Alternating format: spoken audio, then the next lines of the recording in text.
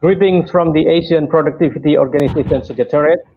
Welcome to all viewers to this APO's Productivity Talks, a series of discussion on the topics on productivity. We are broadcasting this event live from Tokyo. So our discussion today will be on the interconnection between productivity and innovation. Innovation and productivity are both important for attaining high and sustained economic growth.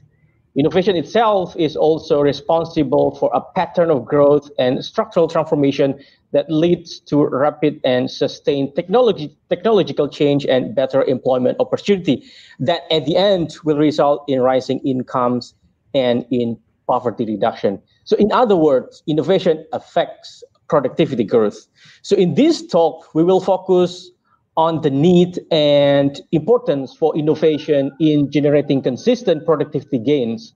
How have countries around Asia managed to do it successfully, and what are the challenges that need to be addressed that deter innovation in the region? To discuss about this interesting subject, we are joined today from New Delhi by Dr. Amit Kapoor. So good afternoon from Tokyo, Dr. Kapoor. Good afternoon, please. Glad to have you here today with us in this talk.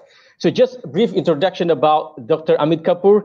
He's a honorary chairman of Institute for Competitiveness in India, a visiting scholar at Stanford University, president of India Council on Competitiveness, and he is also editor-in-chief of Thinkers. He's also a chair for the Social Progress Imperative and Shared Value Initiative in India. He's also currently an affiliate faculty at the Institute for Strategy and Competitiveness at Harvard Business School. So before Dr. Kapoor start with his sharing, I would like to inform viewers that today's session will be interactive.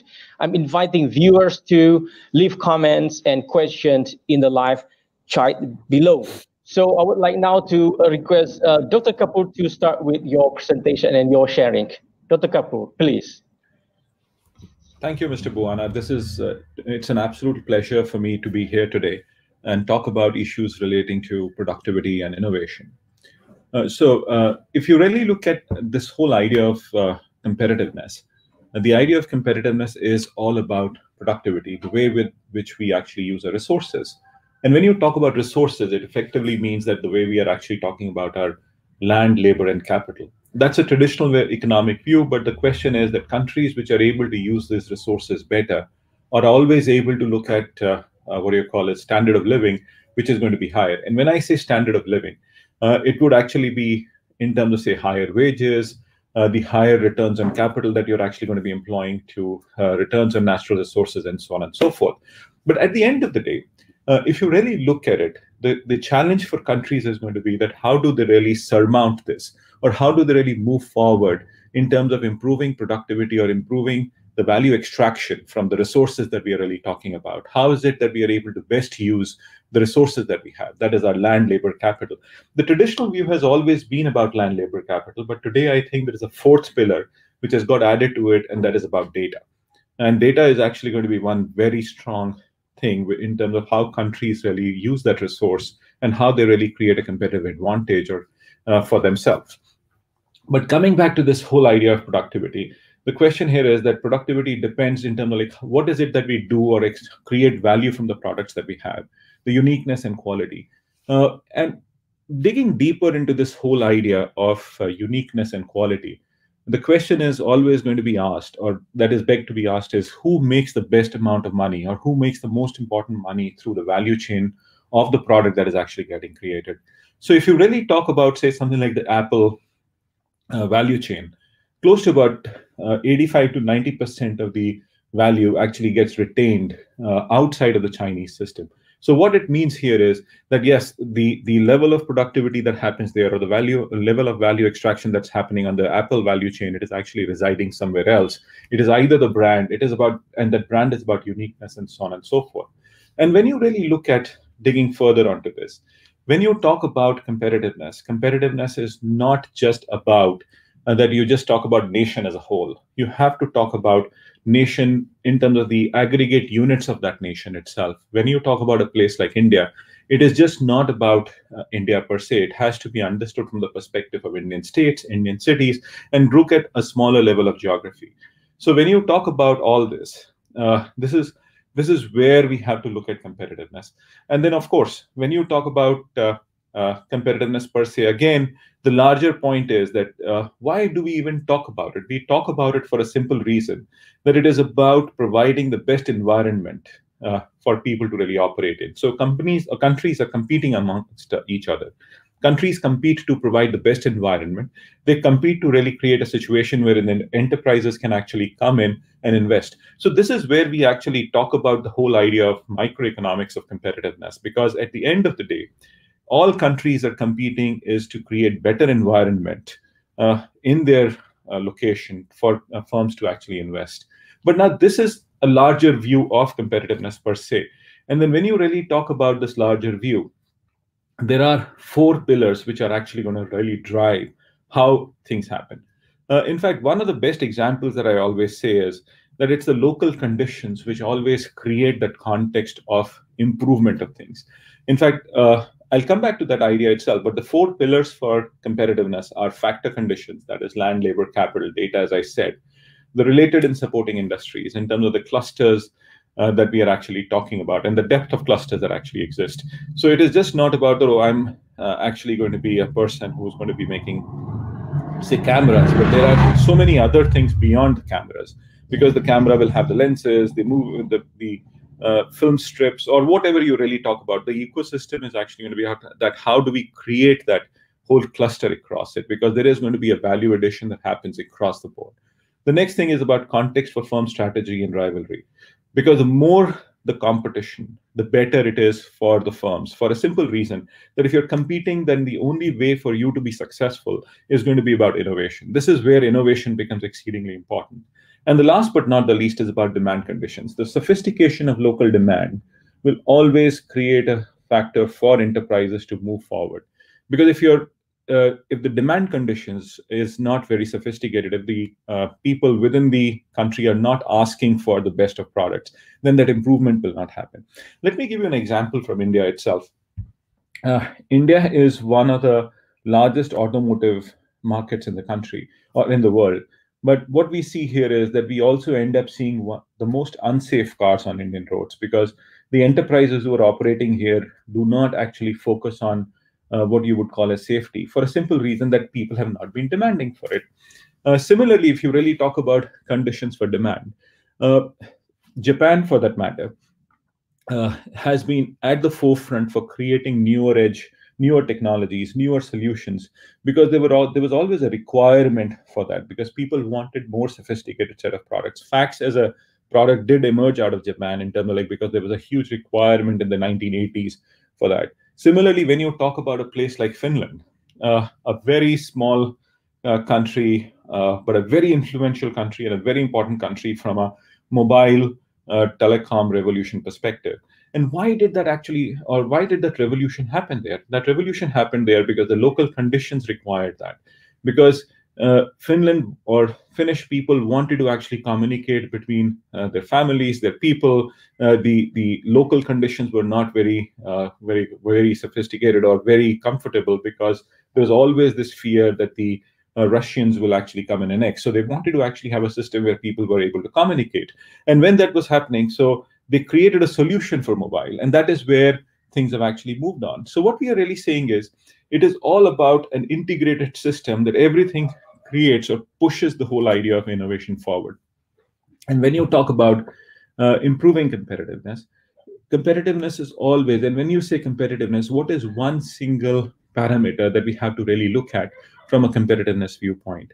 The single parameter that we have to look at is about GDP per capita.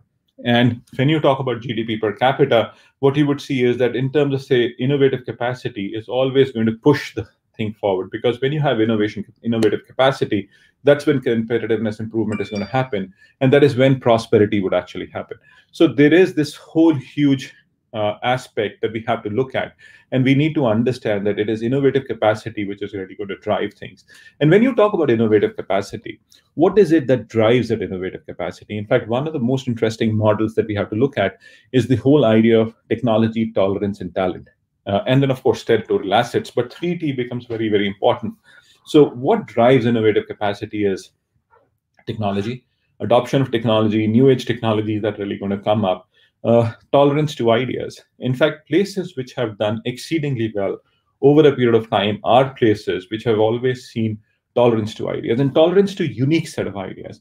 This is where, in fact, if you really look at countries which have done exceedingly well over a period of time, they are the set of countries wherein tolerance to unique ideas has always been there. They will always look at perspectives from others. They will question what they're actually seeing. So the ability to question, the ability to look at assumptions is something very, very powerful that we have to look at. And third and last but not the least is about talent. How sophisticated your talent is. What is it that you're able to do with the talent that you actually have? So if you're able to train your talent well, that is when things would actually start moving ahead.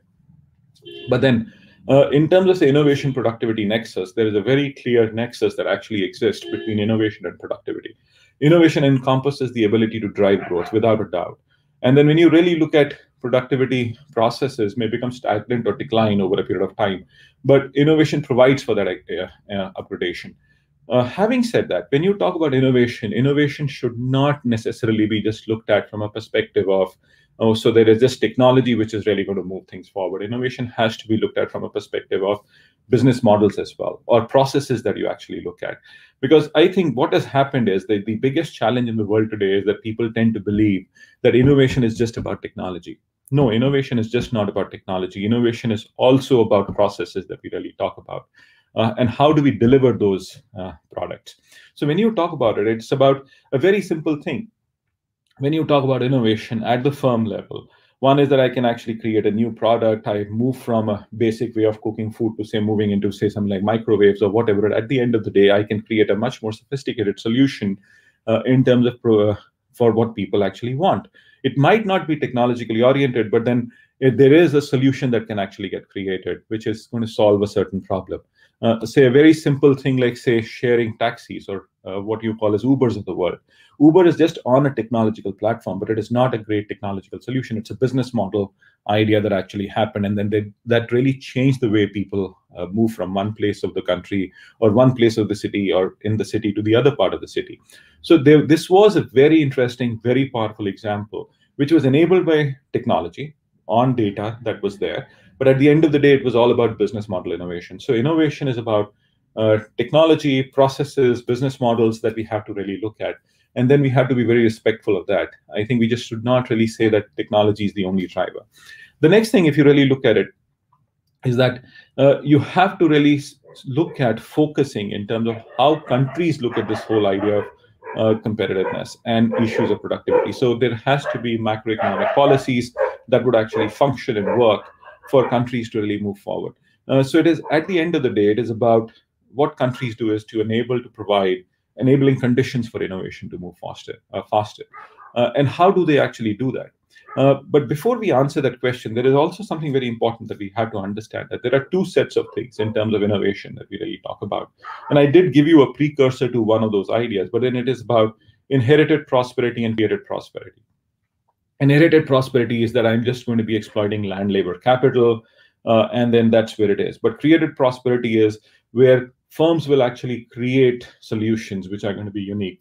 So if you really look at it, like when you say inherited prosperity, countries which are focusing on inherited prosperity, these are the countries which tend to have huge levels of disparity. If you really talk about a country like, say, Saudi Arabia, fairly prosperous as a country, but there is a whole huge divide between the rich and the poor that actually exists. And because what happens is when you talk about inherited prosperity, it is fundamentally that the resources or the resource-based industry is always going to get controlled by very few people. So if you talk about oil is going to get controlled by very few people. And then there, of course, the disparities will actually start rising. So inherited prosperity has a genuine problem of that disparity will actually rise. But when you talk about created prosperity, this is where firms will actually start creating solutions. This is where entrepreneurship also comes into action.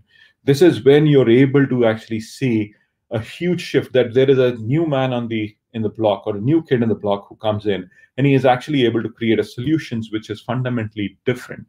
Say Amazon as an idea was something that got created in less than 20 years or 30 years, ends up becoming one of the richest. But he is a person who's actually created a solution for people for problem that they were actually having. And that is what actually moved ahead. So what we are saying here is that created prosperity also enables what I call wealth creation for people, better distribution or distributive idea of how things are going to happen. You can actually create solutions which are going to be localized and things. But at the end of the day, the government plays a very strong role here. The government plays a role in terms of saying, creating a conducive environment for or conditions. But just going deeper into this conversation, if you really look at, say, global innovation, and if you wanted to understand innovation scores according to the Global Innovation Index, and across different sets of countries. Of course, this index actually looks at issues like, say, infrastructure, institutions, R&D. What we see is that there is a huge difference across the board in terms of how the scores happen. And what matters here, if I'm really talking about, say, APO member nations, like, so say from Bangladesh to Singapore, what we see is that countries like, say, what do you call it, locations like, say, Singapore, or you talk about Japan or Malaysia, they actually are into a one set of bracket. And then, of course, on the other side, you have places like Sri Lanka, Pakistan, Bangladesh, which are at one end. What is the difference here between these two sets of countries? The difference is something very interesting, and what I was really talking about from an inherited prosperity and created prosperity view. When you talk about a place like, say, Bangladesh or Pakistan, they are clearly looking at, say, inherited prosperity as an idea. They have low-cost labor, and they actually exploit that low-cost labor. So they fundamentally create solutions which are based on low-cost resources. So they are fundamentally creating their advantage through labor arbitrage. But when you talk about countries like Singapore, Japan, and things like, so what they actually do here is that they are talking about beyond the labor arbitrage. This is where they create solutions which could actually be based on business models, which could actually be based on technology, or process enhancements, and so on and so forth. So how many of us could have actually thought that a Singapore as a country could actually be so prosperous in less than 50 years or 60 years of its independence? So they have done something fundamentally unique. They found a solution which was unique, becoming the hub or the transportation hub to the financial hub, and they've done something very, very amazing. So what we are saying here is it's about created prosperity. It's not about inherited prosperity. Whenever you are actually talking about inherited prosperity, there is always a thing or a resource curse kind of a situation that will arise. What will happen is that you will stop or stagnate at a certain level. If you want to move beyond that, you will have to talk about innovation. You will have to move through those stages of development. And those three stages of development, as a lot of people would actually say, from being a factor-driven system or a factor-driven economy to an efficiency-driven economy to an innovation-driven economy. That's a journey that each one of us or each one of the countries will have to follow. Then you talk about countries like India. India is somewhere at the cusp of, we are getting closer to an efficiency-driven economy. And I think the next stage for growth for India is actually going to be moving towards innovation-driven economy. I'm not saying, in fact, one of the points that I actually did say was that each country cannot be just looked at it under one simple umbrella. It has to be understood from its aggregated measure as well.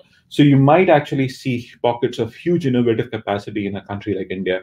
You have places like Bangalore, Pune, which are huge pockets of innovation. And then you will also have laggards out here. So that is what is actually going to be very interesting. And that's the same thing that you actually see in nations. You will have places which are going to be laggards, and then you're going to have countries which are going to be way ahead of innovative capacity. And that's exactly visible across the world and across member states for the APO as well. But what are those enablers of innovation? So, in fact, human capital, investments, knowledge workers, business environment, and safety and legal environment are the enablers of innovation, very, very clearly. But if I really want to look at it, this is also driven on these metrics. We have to understand that the innovation policy, which has to be created by the governments, or that is what they have to really create an environment for companies or enterprises to do well, is about research, education, finance, and industry. And when you talk about it, like, government can support innovation in two ways. One is directly and indirectly. When you say directly, it is about investing in technology. Indirectly is to create an environment to do so. But when you talk about dimensions of innovation policy, So it's about incentives to support innovators, and I'll go deeper into each one of these. So when you talk about incentives to support innovators, it is about supporting innovation in terms of, say, ease of doing business in a certain set of country. Because at the end of the day, how easy is it for me to actually create enterprises, to create solutions, and so on and so forth. In fact, if you really look at it, like, in fact, I have looked at this data in terms of, say, enterprise creation. Say a single location like Hong Kong can actually have far more enterprise creation than a country like Bangladesh itself. So you would see large enterprise creation that happens in a very simple city location in terms of what I call firm creation. And why does that actually happen? Because it's about ease of doing business in terms of how registrations for businesses can happen. And that's also a governance thing that has happened here. But at the end of the day, the next thing is about establish institutions to facilitate research and trade.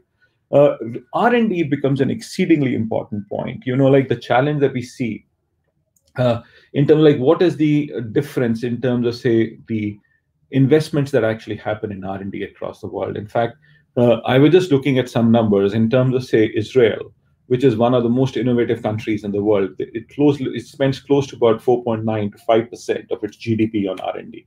But when you talk about a country like India, we spend close to about 0.8% of our GDP. So that means if you really want to facilitate R&D, what happens is that you have to spend as a government, and you have to really invest in that capacity. Japan spends close to about 3.5%. And that is what, and the results are very, very clearly visible. And when you say spending 3.5%, 5%, or 1%, the thing is that who's making that spend? Uh, in countries like Israel, Japan, what we see is that it is the corporate sector which is spending a lot of money in R&D. But in a place like India, what we see is that it is the government which spends the massive amounts on R&D. The corporate sector actually makes a very minuscule, what I call, contribution. So what we also see is that how corporate behavior can actually have an impact on how growth happens, and how R&D can actually be driven, how innovation capacity can be built. So countries do enable, the government does enable, but at the end of the day, it is also about corporations which will have to invest. Like this takes us to a very important debate, because a lot of times there is always this negative point. Oh, what is it that the country is doing? The country can only do so much in terms of investment. It is again the actors, which are the firms, which will have to really focus and move forward onto this. The next thing that you really talk about is provide environment that supports innovation by removing obstacles faced by companies. And that is about regulatory environment. So when you talk about regulatory environment, it is in terms of, like, what is the ease of doing business that actually exists? How easy is it to invest? How easy is it to actually move your goods from one part of the country to the other part of the country? How easy is it to actually export? And so on and so forth. Of course, there is a very clear thing which actually goes, which says that countries which have done well over a period of time, they always used to have a protective environment. But at the end of the day, they will have to open up. So I think today, in today's parlance, in the globalized world, what we are seeing is that the free flow of information, land, labor, capital, and of course data is actually going to drive a lot of things. So the environment will have to get supported where the global scale information sharing happens, and everything gets shared equally, the information gets shared equally, and so on and so forth. And then, of course, invest in creation of knowledge workers. This is something very, very important. I think the biggest driver for any country to innovate and emerge out of, say, if you want to say that there is a country which has huge population and poverty, or the income disparity actually exists, it is about investing in creation of knowledge workers. And that is where you have to invest in education. That is where you have to support a university system. In fact, the larger thing is that how much money are you really spending on human capital and research? So if you really look at the member states itself, so on the Global Innovation Index, and if you really look at the scores, this becomes a very important thing that Republic of Korea, say South Korea, actually spends a lot of money and creates a lot of focus on what I call investing in its people, and that is what we are actually seeing. India also does that, but then, of course, I think if you're able to move forward, then it is going to be stunning. And when you talk about outcomes, it's also going to be about understanding the educational outcomes and outcomes from learning that happens. So how the gross enrollment ratios are changing, and how is it that you're able to focus. When I'm saying this, in fact, like, I'm a firm believer that there are two factors which need to actually be taken care of if we want to make a country great. And uh, and that is going to be, one is going to be on education, the second one is going to be on healthcare. If you're able to get these two pillars right, then a lot of things actually start falling in place. Uh, and what are the steps that are there to foster innovation? Like one is, of course, increase in collaboration between institutions, cohesive policy that actually exists, focus on domestic educational institutions, institutionalizing science, diversify to develop high-tech products and exports, and probably even business models and solutions around it. And of course, promote new innovations and developments for high things. But at the end of the day, I did start that innovation is an exceedingly important point, and there is a huge aspect that there is dual capacity of innovation. And when you talk about dual capacity of innovation, like what is the challenge today that we face as a world? That we have to talk about two sets of progress, like economic progress, and the other one is social progress. So when you talk about economic progress, this is where we talk about issues like GDP. And when you talk about social progress, you have to talk about conditions of well-being that people have. Like they have to talk about education, healthcare infrastructure, opportunities that actually exist for people, the freedom and choice that you actually have. So if you really talk about innovation, innovation has the ability to take care of both these things. And when I say taking care of both these things, because economic progress will happen because innovation is there. And when you talk about social progress, you're able to create solutions for people. So in this pandemic, I think there is something very important that has happened. It has exposed a lot of problems that the world sees, and it has also created a lot of solutions. When you were talking about, say, poverty, typically we were only talking about poverty from a perspective that poverty is just about monetary poverty, in fact, disparity in incomes. But this pandemic has exposed that you can actually have poverty at the level of, say, internet access. There is huge lacuna in internet access that actually exists. But at this, or there are issues pertaining to, say, knowledge gaining, knowledge sharing, schooling, or whatever. But countries which actually had the basic social infrastructure in terms of providing telecom services, they have been able to take care, or they have been able to manage challenges of this pandemic far easily and far better. Countries which actually had a better healthcare system, they have been able to take care of their people and whatever. And then, of course, because if you have a great social what I call infrastructure, what happens is that it is actually going to have an impact on the economic progress of a country as well. So innovation does help you in taking care of economic progress and social progress. So that is what we need to focus on. And then, of course, without a doubt, if you really look at it, there is a very, very clear link between innovation and competitiveness at a global level. So when you talk about global competitiveness scores or index scores and global innovation index scores, what you will see is that countries which actually are competitive, they are the countries which will actually have huge levels of innovation as well. So if you talk about this locations, if you talk about your what do you call countries like, say, Japan or Singapore or Malaysia, or Switzerland, these are the set of countries which are actually having huge innovative capacities, and they they enhance their competitiveness over a period of time. So the question is going to always be that, is there a causality or whatever? But what I really mean to say here is that there is an inextricable link that actually exists between these two. Innovative capacity is going to drive things for the future. And then if you really look at global innovation index scores and GI among APO countries, so this is where you will actually find that higher income economies, particularly Singapore, Japan, and Korea, had higher innovation scores. So in fact, countries such as Japan and Korea consistently perform well both in terms of productivity and innovation. So this is what is going to be the driver that we are really going to be seeing. And then, of course, as you said, like I said, like GDP versus social progress. Of course, as you increase your GDP, your social progress will also be something very important. There is a turning point that actually happens. There is an axis that after a certain point, the social progress is not going to happen as quickly or as rapidly as possible. But at the end of the day, until a certain point of income, GDP per capita, your social progress happens. And that actually happens because countries will focus on creating social solutions or social infrastructure. But one of the most important factors that we have to look at is about IP regimes. When you talk about innovation, I think what needs to happen is that we have to look at how robust your intellectual property regimes are. Because at the end of the day, when you talk about innovation, when you talk about intellectual property, that can actually be the basis for competitive advantage. And when it is the basis for competitive advantage, it becomes very important for firms to protect their basis for competitive advantage. And if they are able to protect it, that means they are able to do well. They are able to extract more value. They are able to make more money over a period of time, and so on and so forth. But this is where a country needs to fundamentally bring in a very strong IP regime and move things forward.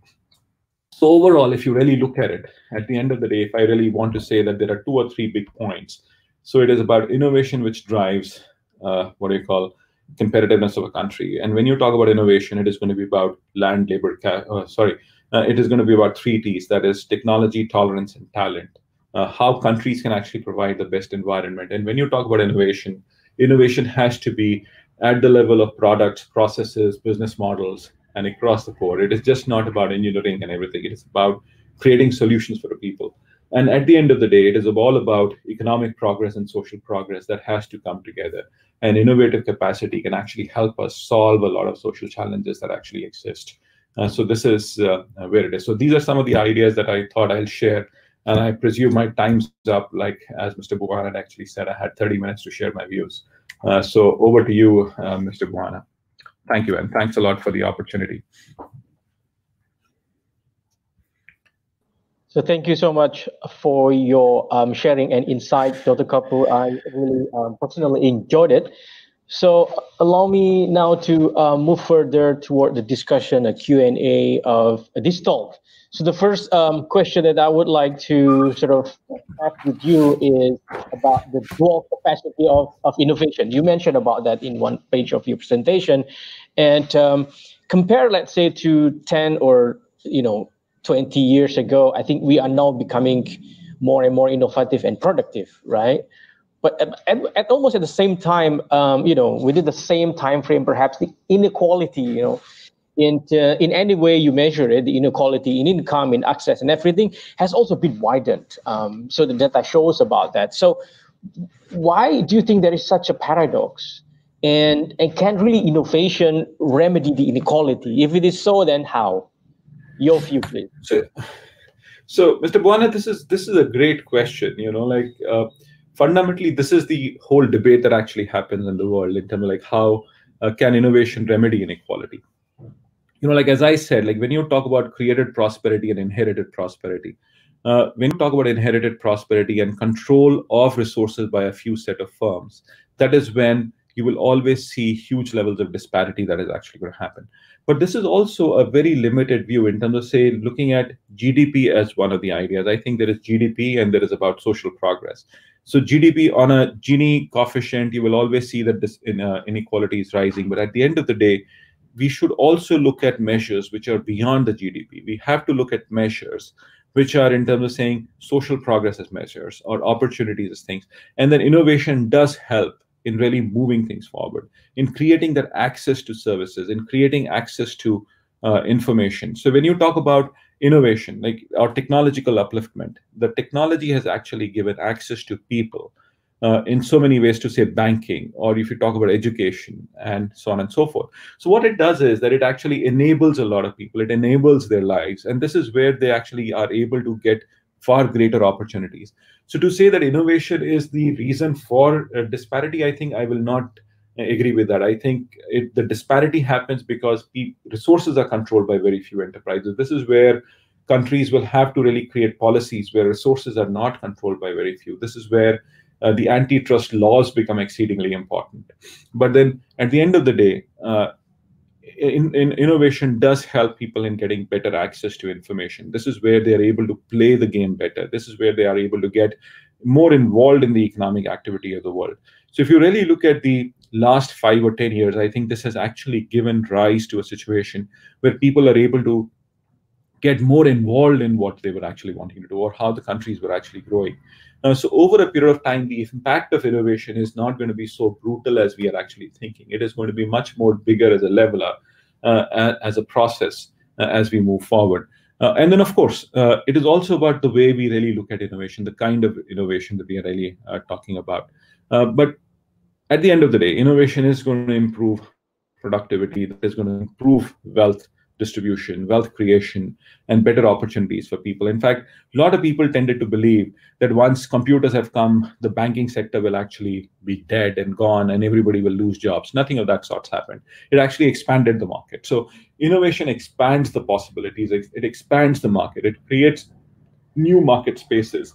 But when you talk about, and this is where opportunities also arise. So whenever you've had the innovation thing, markets have actually expanded, market possibilities have actually expanded, new segments have actually got created. So this is where the beauty is. In fact, if you were talking about 100 years back, it was far more, uh, of course, the wealth accumulation was not there at the top. If you're really just saying wealth accumulation is an idea versus the quality of life has generally improved for people in the last 100 years.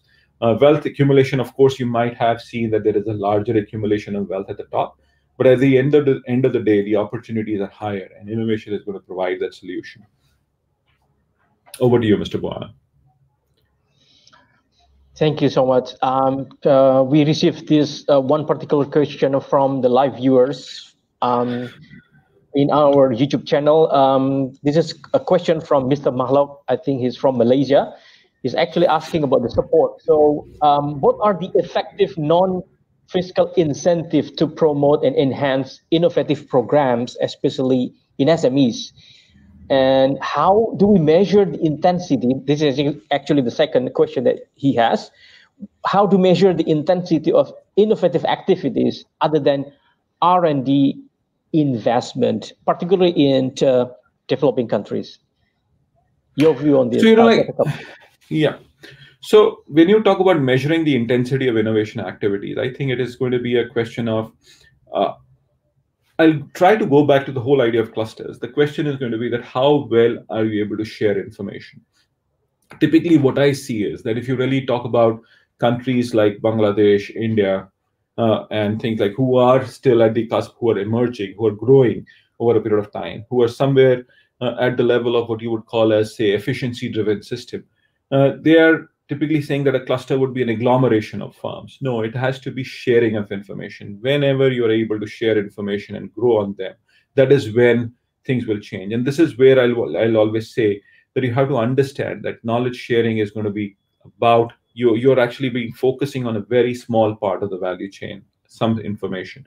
If you really look at, say, the New York-Boston belt, that's something very, very interesting. And what we see here is that New York-Boston belt in the US has 60 biotech firms which actually work with the university system, wherein they share information. And that's one of the most resilient clusters that actually happens. So it is about where they are able to create newer solutions, they are able to extract better value as they go along.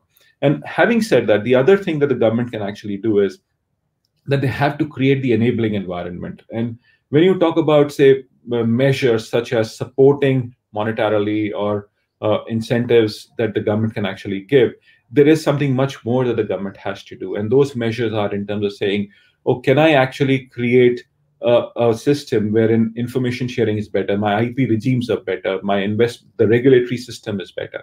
That is what will actually enable people to come. I think we have to create a situation wherein people become entrepreneurs. I think the world today is facing a challenge, and that is that you have two sets of people. One is job seekers and job creators, but then the larger population is about job seekers.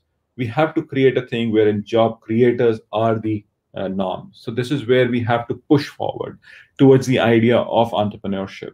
And that is what the governments will have to enable, because if they are able to enable it, if they are able to enable this, they are able to provide the right set of environment, things would fundamentally change and move forward. Thank you for that. The next question that I would like to have a discussion on with you is about, usually the innovation is always taking place at the firm level, at the shop floor. But now these days, the production process itself has become more and more connected, more and more complex, and more globalized. Of course, there is one particular disruption from this global pandemic, but it doesn't really disrupt the long trend of this interconnection of production. So are these good or bad factors for innovation, considering the fact that there will be an increasing complexity in managing innovation within firms? What do you think about this? So, Mr. Buana, this is again this important point to really understand. I think when you really talk about innovation, I don't think uh, that it is a challenge in a globalized world. It is actually creating situations which are far better. Today, if you really look at it, like if you were talking about 50 years from now, like if we were talking about 1950, 1960s, and 1970s, the information sharing was so less that each one of us was effectively running its own battle. We were trying to move into a direction, trying to find similar set of solutions or whatever. But now what has happened is in a globalized system wherein the movement of labor, movement of capital, movement of resources, and sharing of data is so well enabled, that means innovation is actually going to be far better or far easier to do than in the past. In fact, one of the best examples on this, if you really look at it, during this pandemic, the discovery of the drug that we are really talking about. So, multiple drugs have actually emerged over a period of time. In fact, in less than 1 year of the pandemic hitting the world, we already have a vaccine. So this is the beauty of information sharing. This is the beauty of the present globalized system that we are really talking about. People are believing or trusting each other. They're sharing that information. They're moving ahead. They're finding a solution. How many of us could have actually expected that we will find a vaccine in a 12-month period after the start of the pandemic? In fact, the Spanish flu, if you really look at the 1918s, there was no vaccine that actually got developed. Vaccine for polio took ages. In fact, we've still not got vaccine for AIDS. In fact, of course, there is a concoction of drugs. So there are many, many things for which we have not been able to find vaccine. But in this pandemic, it's about how people have shared information in a globalized system. This is where you found a solution. So wherever the conditions are created, the challenges are created, the world will find a solution. So, like it's always, humanity is very, very interesting and resilient. Humanity will always find solutions when it is actually pushed to the wall. So it is about that. In fact, the systems are in place for better, what I call innovation capacity, finding solutions for the people, rather than actually saying it is going to be complex or whatever. Of course, the world is volatile. The world is facing some very interesting set of situations and challenges. But at the end of the day, what I firmly believe in is that we are actually going to be seeing far resilient processes, firms sharing information with each other, firms working together to find solutions and taking the world forward. Mr. Buana. So, on the notion of the knowledge worker that you also mentioned, what is it actually? Is it just a simply human factor plus knowledge capital? Or is it really something else that we can cultivate, the government can cultivate, the country can cultivate in order to climb up toward the innovation ladder? And that's the first question. And it's the following question that is still relevant to that is there any particular countries in Asia that you would revere in order to show us the best kind of like success story or the success or the best story in that regard in developing the knowledge worker? So, Mr. Buana, yeah. So, if you really look at this whole idea of, say, knowledge worker, I think we have to understand that when you talk about people, how do we actually use our human resource is a very critical thing. In fact, at one point in time, anybody and everybody was actually wanting to say, oh, we are going to be working in IT. And if you're actually working in a call center, you were seen as a huge success or whatever. But at the end of the day, it was a model which was based on labor arbitrage, cheap labor, and that is where it is. But then over a period of time, people understood that you have to go beyond it. So knowledge worker is a person who is effectively going to be, looking at, creating solutions which are going to be there. Who's effectively working on R&D, who's working in the area of science, who's working towards research in terms of, say, economics, business, biology, physics, or whatever, and sharing that information as you're actually going along. So if you really look at it, it is not simply just a human factor. It's about going beyond those factors. It's about people are there, but then the question is going to be that how do we actually share knowledge around this? So in fact, that I did say there are 3 T's: technology, tolerance, and talent. If I'm able to create and enable that environment, that is when things will actually go. In fact, this is about creating a situation wherein we are able to bring different schools of thought together. In fact, there's a very important point, and that is about the Medici effect. And the Medici effect is that if I'm able to bring sciences and humanities together, if I'm able to do that, I might actually be able to find solutions which are going to be unique. In fact, one of the biggest debates that is actually happening in the world of business education today is that whatever we are teaching today, is it good or is it useless? I think the debate is that it is fairly useless what is being taught today, because at the end of the day, you have to move towards giving you perspectives from the field of art, literature, philosophy, and so on and so forth. So what I'm saying is that the solutions will actually come from convergence of ideas rather than saying, oh, there is just one single thing that you'll be actually focusing on. So a lot of knowledge, humans will bring in that knowledge together.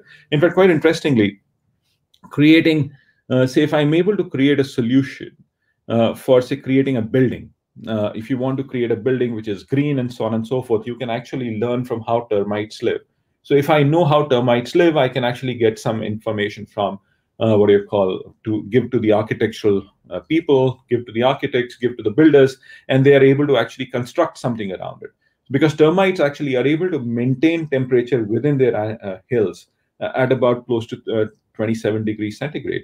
And so can I actually learn from them? And if I'm able to do that, I'm able to find some unique solutions. So that is what we have to look at. So the world tomorrow is about convergence of ideas, bringing different schools together. It's about the Medici effect. It is just not about just silos or whatever. It's about breadth of knowledge that is actually going to be there. And then how you're able to bring all those things together and learn from those to really move the world forward. Mr. Buana. Thank you for that. Allow me now to touch upon the thing related to technological adoption. So technology is always considered to be a boost for productivity, right? But if it's not all about technology, I've been looking around, and there's always this misconception or misunderstanding, either by the government or the company, in the role of technology in pushing productivity. What are these things that you may also heard the same thing? Could you share with us, what are the most common misconceptions about this technological adoption in boosting the productivity? Also, I think technology necessarily does not mean that it is going to enhance productivity over a period of time.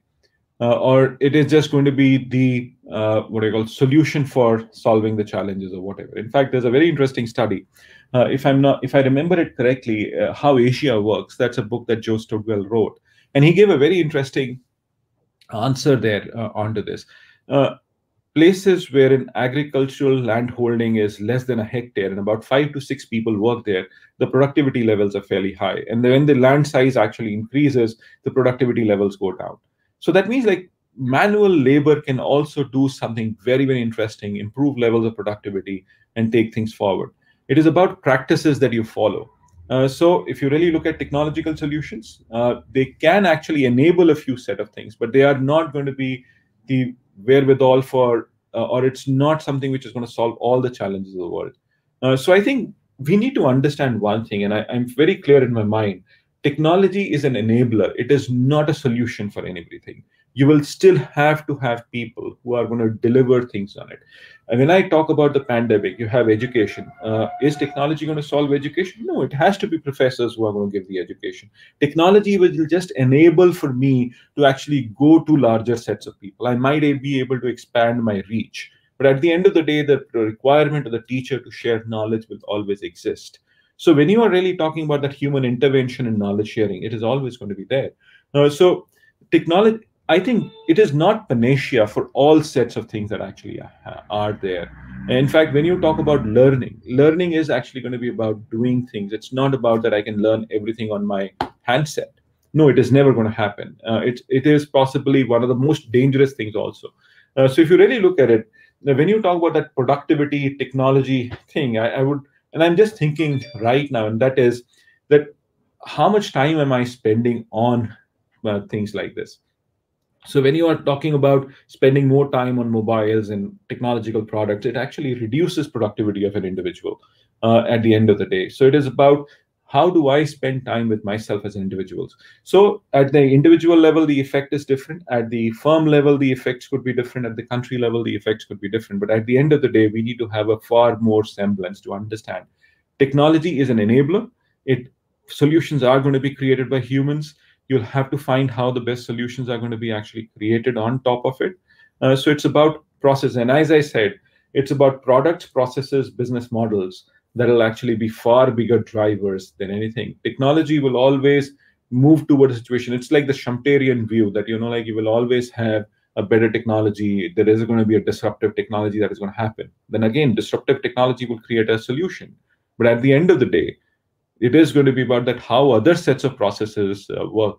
In fact, at the end of the day, you have aircrafts, which fly longer, but you need to have a hub and a spoke system. You need to have a system where aircrafts are able to manage that kind of traffic, how people move. But then remember, whatever technological solutions we have, if nature plays havoc with us, and then the human race, crawls down. In fact, this pandemic, like with all the technological solutions we actually had, has put the humanity on its knees in terms of telling them, oh, that nature is far stronger. We need to be far more respectful of what is actually happening right now. Mr. Buana, over to you. On the issue related to the financing, the investment for innovation.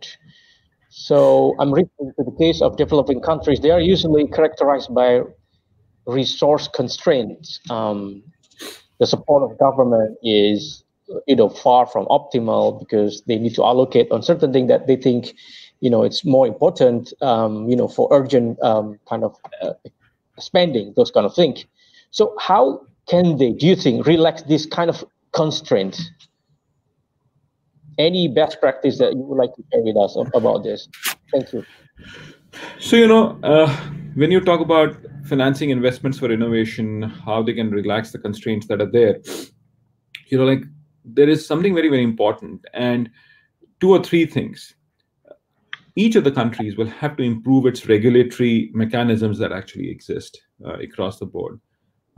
Today, if you really look at it, like when I talk about places like, say, developing countries, like places like India, Bangladesh, Sri Lanka, Pakistan, and these are countries wherein the regulatory challenges are far higher than most of the other countries that we are actually talking about. So how do we reduce that regulatory things? And when you talk about resource constraints, like when you talk about resources, like is resource only about capital? Yes, so capital actually becomes one of the major constraints in places like this. So how is it that we are able to enable capital formation in these locations? So how do we enhance the system in terms of, say, venture capital industry and so on and so forth? And those are the set of things that will happen. So the risk appetite of its people has to be higher. What we have seen is that, and again, when you talk about countries, like there are different brackets that we'll see. So people who are still at the developing stage, up to about, say, $7,000, $7,500 per capita income, they have far larger constraints in terms of like how they're going to spend. They are far risk averse in terms of investing money on innovation and innovative capacity. So this is where governments will actually have to come in through support mechanisms to say, oh yes, why don't you invest in research? Even if you fail, that's okay.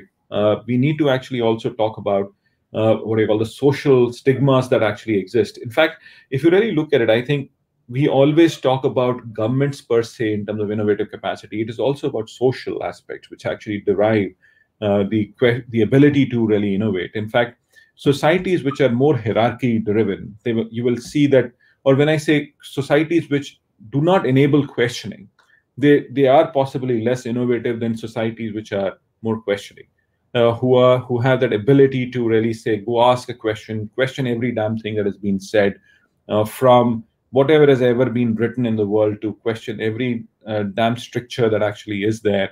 And then they say, oh yes, we can actually find some things there. So when you talk about resources, government is there. Government can enable the environment. They can actually give incentives. But at the end of the day, we also have to enable the banking sector, the availability of finance, how governments can enable it, how we can actually have the venture capital industry that actually gets there. But last but not the least, it's about building trust. And trust is so important. Like countries which do exceedingly well on innovation and who are at the helm of driving competitiveness and who are at the top in terms of per capita incomes across the world, they are the countries wherein the level of trust is exceedingly high. So countries where people are able to trust each other, wherein the rule of law is there, the legal system is faster, wherein if you have to go to the legal system, the results are fairly quick, then things are going to be much, happier and better. So that's what needs to be done. So improve that level of trust, information sharing, have a legal system which is responsive, create a system of venture capital or capital formation, loans, etc., which is going to be better. And then, of course, information sharing between all sets of people. That is going to be something very important. Mr. Buana. I think now we are reaching toward the ends of this talk. I still have one burning question that I have that I would like to pose to you. Is actually, what are your advices for the countries that are currently at the bottom rank of innovation ladder? What do they need to do first, and what would their to-do list look like, do you think? So I think when you say like countries which are not innovating fast enough or who are at the bottom or whatever, I think they just need to focus on two things. Invest in its education system. Invest the most that you can actually do, because if you have the basic social infrastructure of education wherein you're able to reduce the level of improve the enrollment ratios, you're able to create a system that more and more people are going to the university system, and wherein the appreciation of different schools of thought is actually there. So you're able to bring in the idea of science, engineering, mathematics, humanities, and everything together. That is really going to be taking things forward. That is what they need to focus on. And it is not a journey. Let's remember one thing. When you talk about competitiveness is not a sprint, it's a marathon. You have to invest now, and results are going to happen in 5 years or 10 years. I think the biggest mistake that countries can actually make, or a lot of people will think, oh, I'm going to do right now and things are going to happen in a snap. No, it is not going to happen that way. It is going to take ages. If I want to transform a country, it can take up to about 10 to 20 years to transform anything that you're already doing. If I want to change my education system, if I invest now, the results are actually going to happen in 10 years. It's not going to happen right away, because it's actually about the rehauling of the complete system that actually happens. So what I'm saying is that invest now and then really move forward and things. And the world can actually be a far beautiful place as we are looking at. And that's how things would be. I think the key would be, one of the key of the messages that you are trying to convey to us is it's still human. Human capital is kind of, it's also, you also show it in one of your page of the presentation that human capital is still important, and we need to develop that in order to get a better future and becoming more innovative and productive society. So with that, I would like to express our gratitude to you, Dr. Amit Kapoor, for your sharing, and also for your time and sharing everything, your experience, your knowledge with us. I would like also to thank the viewers for their engagement. We received some questions, actually. If you still have the viewers' comments and questions, please leave them on our YouTube channel, and we'll try to get back to you as soon as we could with the response. So if you would like to receive update on the future talk and any other updates related to APO, please subscribe to our YouTube channel as well. So with that, I would like to end this talk and wishing everyone, including Dr. Kapoor, to stay healthy and productive. Thank you so much. So kind of you, please. Thank you.